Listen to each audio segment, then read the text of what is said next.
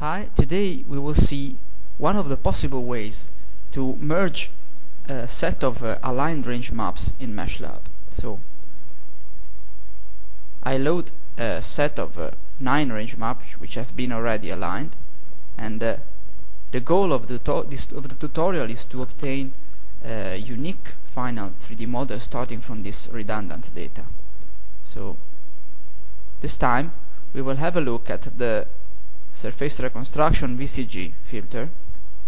This is an implementation of the classic marching cube approach. So essentially the group of range maps is put in a volumetric space, in a volumetric grid, and final surface is reconstructed by taking into account the voxels the volumetric grid in which the surfaces defined by the range maps pass.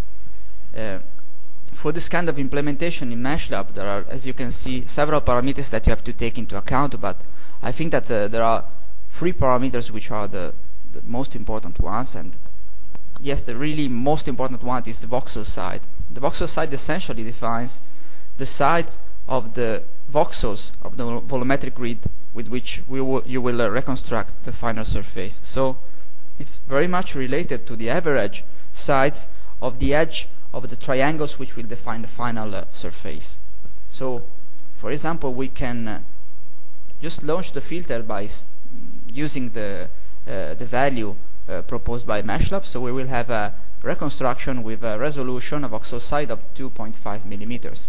So if you launch the filter starting from this set of range maps, you see that in a few seconds you get the result, and the result is visualized as a new layer which is called PlyMC out, and this is the final result. So this is the result of a merging at 2.5 millimeters. You can see that if we measure the sides of one of the most important triangles, you see that the size of the triangle is very near to the voxel side that we defined for the merging. Okay. But we can also see that the resolution which was chosen for the reconstruction was probably a bit too big, and we lost quite a lot of detail respect to the original range maps from which we started. So this was the original detail, and this is the result. Okay. So the idea is that probably we need to choose a lower value for the voxel side in order to preserve the original detail. So if we launch again merging filter, for example, we can try to set the voxel side at 0.6 millimeters, and I take the chance to show a second important parameter, which is the subvol splitting. This one, the subvol splitting gives you the possibility to split the volumetric grid on which you make the reconstruction in several sub volumes. So that you are able to handle even quite complex cases, both in terms of number of range maps and in the degree of resolution with which you want to reconstruct the final model. So if you happen to see MeshLab crashing during the merging phase, the first thing that you can do is to try to increase this subvol splitting value. So I will launch the merging at 0.6 millimeters using subvol splitting 2, and the essential difference in the final result is that we won't have a unique final new layer which is the final result, but we will have several layers. In this case, with subvol splitting is 2 by 2 by 2, so 8 new layers which define the 8 subvolumes on which the volumetric grid has been divided. And so in this way you can have quite nice result, or even with quite complex cases, even several tens of range maps, and with a very low resolution, you could have quite nice results even using only a laptop. And so you see that it doesn't take a lot of time, simply because we are not using a lot of range maps. But in the final result we will have 8 new layers, which the name of the new layers would be PlyMC out plus code which define the position of the subvolume. So you see here that the first part defines this part of the subvolume, and then we can make all the other parts visible, and you see that the entire figure is created.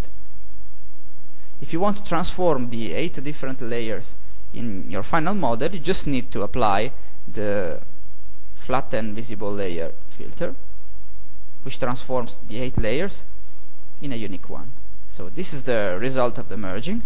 You see here that using this much lower resolution, we were able to preserve most of the geometric detail of the original range maps, and the result is actually quite good.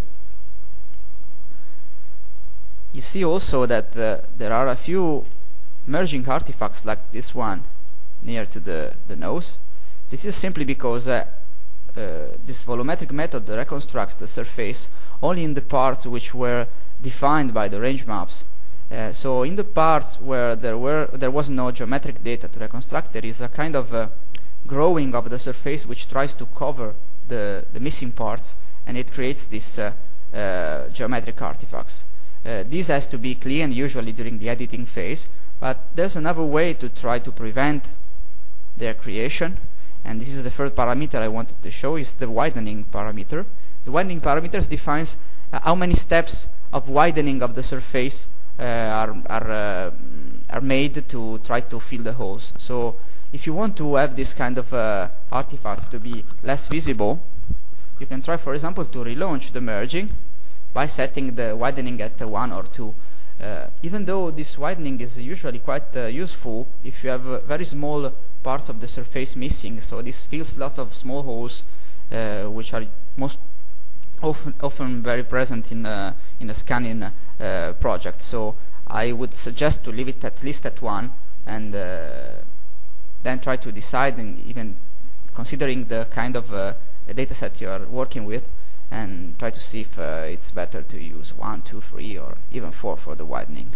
So this is for the use of the surface reconstruction VCG. So you start from a set of range maps, you launch the filter, and the 3 important parameters are voxel side, the most important one, subfold splitting, which gives you the possibility to handle a complex data set, and I also talked a bit about the widening in order to try to prevent the creation of big geometric artifacts.